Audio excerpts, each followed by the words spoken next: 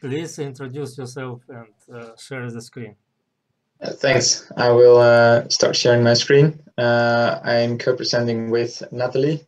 We're also two of Jan Treur's students, so that's why we're here. And we have looked into how people become a conspiracy thinker. That's why we're here. Okay, sorry. So the topics we want to touch upon are the background, the motives why we investigated this. Then we started doing some literature research and we found some factors that lead to conspiracy thinking. And we put all these factors in a model. With this model, we modeled some scenarios. Then we tried to verify this model. And then eventually tweaked it a little to validate it and make it better in our opinion. So to us, the conspiracy theories always were somewhat of an intangible thing, which sounded really cool, somewhat magical. We knew they were there, but they weren't really in the real world present until last year, when we really got to see them throughout the whole news. First with the cell towers that were put on fire because of the corona outbreak, and then during the protests against the corona measures, we also saw a lot of conspiracy theorists come together. And last January, it really was on the front page of every newspaper because the frontman of the QAnon, one of the biggest conspiracy theory communities in the world, joined the rioting at the White House, and that triggered our interest in conspiracy theories. And then we tried to find out how people start to believe in conspiracy theories. Okay, so in the literature we found some factors that are influencing conspiracy thinking, and we will discuss some with you. So the first factor we found is the amount of positive events someone encounters. And we also have negative events which influence the way people think. Another factor was the sense of individual control people have. So this factor plays an important role in conspiracy thinking. And this means the amount of control someone has over him or herself. So for example, when we have new COVID measures, people tend to lose their sense of control because they cannot decide anymore for themselves whether they want to wear face masks or not. Another factor was the way in which people reason. So some people have more conspiracy theory reasoning styles. So these people don't believe things happen because they just happen, but they are always seeking for a reason. And in the way of thinking, some conspiracy theorists have some psychopathological traits which influence the way of thinking. Another factor was the perception of risk. So research showed that conspiracy theorists do not see more risk when nothing is happening, but as soon as a stressful event happens, they can get in a vicious circle, and the amount of risk they see influences the stress, which influences the risk. And that way they perceive the risk as a more severe risk. Another factor was the social group you live in. Another factor was education. This plays not a big role, but it plays some role. Another factor we found was isolation. So when people get isolated, like during a lockdown, we have less social contacts. And this makes that we are more open to conspiracy theories. And then the last one This one is slightly connected to the perception of risk. This is the stress that someone experiences. And all these factors decide if someone becomes a conspiracy theorist. So some of these factors are fixed factors. These are just personal things like education, perception of risk, and reasoning styles. And other factors are more variable, like the amount of positive and negative events, the sense of control someone has, the friends you have, the stress and the isolation. They are all fluctuating over time. Now we want to show our model on becoming a conspiracy thinker. So we modeled the friends. We modeled them into world states that get together. And the state seeks a balance between two friends. Yes. Then we have the positive events on the top. We have the negative events in the bottom. Then we have isolation in the middle. Yes. And then the stress down here. And the perception of risk also influences the stress. And then we have the sense of control up there, and the preparation state after that. And then eventually the states representing the conspiracy thinking. And those are the factors we can control in this model. And you might miss the education and the way of thinking. And we have used those in the connection weights and the thresholds for some nodes. Next slide, please. Thank you. And then we made the model adaptive. And we decided to make 2 links adaptive. So from the SRSS, so the friends, to the preparation state, and from the stress to the preparation state. Because we thought it would fit for those connections. And then we made 2 types of person, one CT person and one not CT person. And CT stands for conspiracy thinking.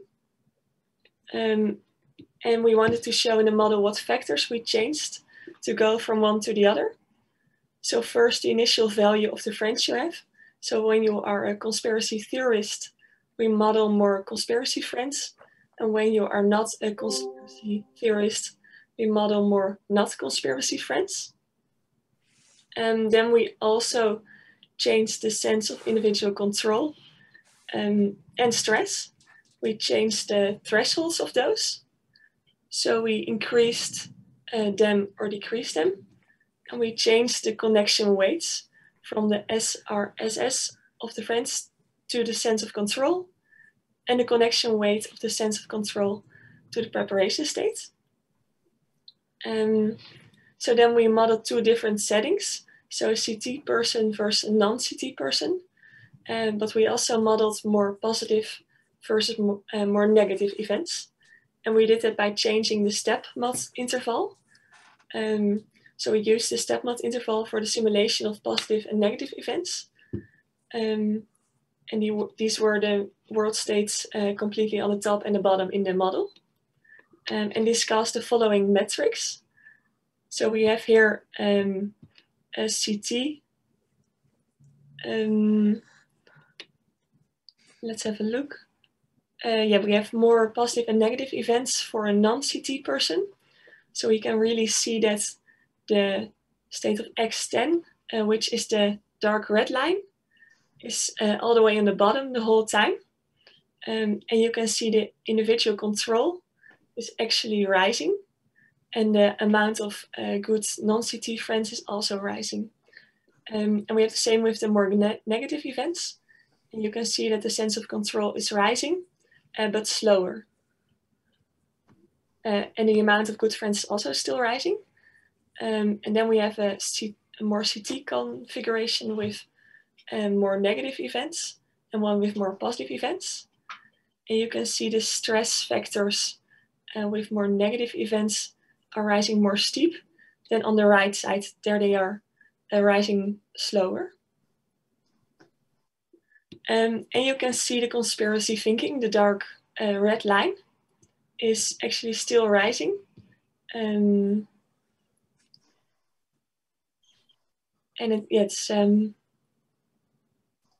the rise is faster with more negative events. And with this, we wanted to show that conspiracy thinking rather depends on the personal things than the events happening. Yeah, exactly. Thanks. Then we had this model, and we tried to, well, we wanted to verify it. So we took the steady states of each of the nodes, and we found out that we had a minimum accuracy of 98.05% and an average accuracy of 99.7%, which was quite good, I thought. Then we went on to validate it because the model, well, it showed some nice graphs, but we thought it could be a little better. So we let one of Jan's algorithms tweak some of the variables. So we took the sense individual control, the preparation state, the execution state, and the stress level as nodes to be changed, and the link from the links towards the stress, and the link, actually all the links towards the stress, and one of the links towards the preparation state to be modeled by the, to be optimized by the tool. We took all the links to the stress, and actually the stress itself is one of the focus points of the validation. Because we would have expected the stress level to go down once the conspiracy thinking rises. But in this graph, the purple line represents the stress. And you can see that this keeps on rising, even though the conspiracy thinking, this dark red line, increases. And all the literature told us that the stress would actually decrease again, because people who believe in conspiracy theories find peace in believing in those theories, and therefore their stress level would decrease. But in our model, this wasn't the case. So we ran this optimization tool. And then eventually we got to this model where you can see that the conspiracy thinking still rises. But as soon as it really starts rising, you can see that the stress level starts decreasing again.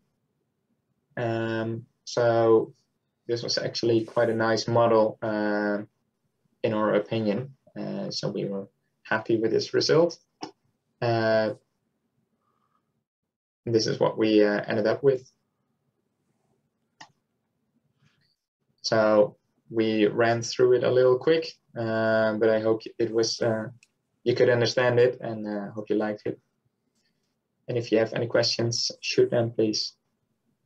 Well, before we proceed, I would like to tell you that we are almost 15 minutes behind the schedule, and some people on our list have possibly hard constraints. So I would like to ask everybody in the background, in the audience, who has those constraints and cannot wait beyond the limit of time which is allocated for you. Please tell me now. Otherwise, we just move into the break and continue normally. Okay, I take this silence as a green light to go. Please, questions. If I can ask a question, can you have any objective definition for conspiracy thinking, because it's very often that people divide everyone at allies and enemies, and what is called conspiracy thinking applied to allies is called very reasonable applied to enemies with the same level of reasoning. And so the idea of what is conspiracy thinking may just depend on what group this person belongs to, of competing group. Can you try to mitigate it and have any objective definition of what conspiracy thinking is? So a definition of what a conspiracy theory is. Yeah. Is that what you asked for, or? Yeah, how can you define what is conspiracy theories and to make it not just a mere mark on the opponent? Yeah, as you mentioned, it's really hard to divide people in one of either boxes, if I can call it like that. There are some definitions for a conspiracy theory, and it mainly, well, the core of all those definitions is that people try to find a reason, a cause behind events that are happening, and they don't take for granted that things just happen, and they believe that things happen because people with more power insist on these events that are happening, especially in their own favor and not really in the favor of the greater good. And that's, yeah, a really broad definition, I tell you now, but that's the core of all the definitions we found in the literature. I'd like to make a quick comment, Okay. and I'm going to send you an email about this actually. Okay, thanks. There is a very different definition of what conspiracy theory is. I collaborated with a psychologist to write an article on this, but there are two different models of thinking. Type 1, intuitive reasoning, and type 2, rational methodical reasoning. They both come up with radically different answers to any problem, and they're not reconcilable. So one of them will always come up with what the other one calls conspiracy thinking. Just to put that out there. Okay, thanks.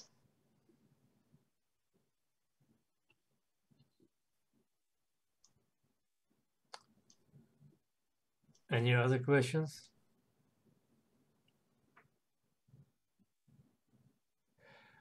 If not, then we should proceed with the talk of Gulai again. Thank you.